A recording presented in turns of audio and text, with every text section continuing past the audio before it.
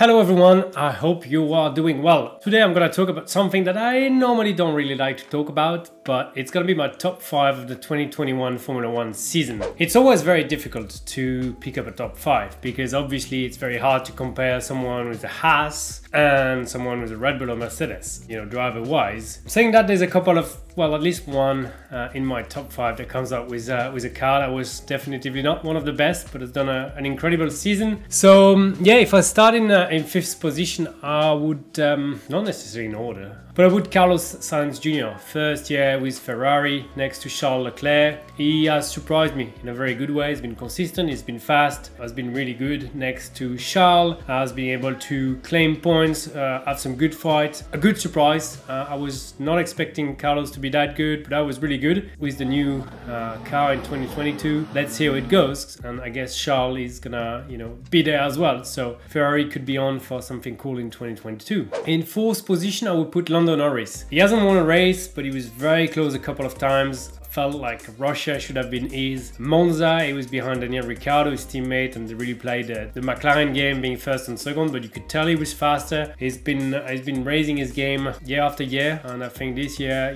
next to Daniel Ricciardo, a big value Formula 1, he's been stronger and very fast. He is definitively in my top 4 of the drivers, Lando. I think McLaren could be a really good car in 2022, so keep an eye for him. And then 3rd, I would put George Russell with the Williams. George has been doing a really good season with Spa. Qualifying, let's not talk about the race, but qualifying in Spa-Francorchamps, second on the grid. Obviously Williams was very strong that weekend, Latifi qualifying well as well, but he was there and he had another few really good races through the year, so that's been very impressive. Can't wait to see him with Mercedes in 2022. That could be something. And then 1st and 2nd, I'm actually gonna say 1st draw. It's Max and Lewis, Max Verstappen and Lewis Hamilton. What a year they gave us. What a fight from both guys in a different way. I think Max had a strong car at the beginning, really managed to score pole position, do his driving, go at the front, lead the race, push really hard. Hard luck in Baku and Hungary, where he lost a fair bit of points. Lewis, on the other hand, with the Mercedes that was a little bit struggling compared to the year before, has been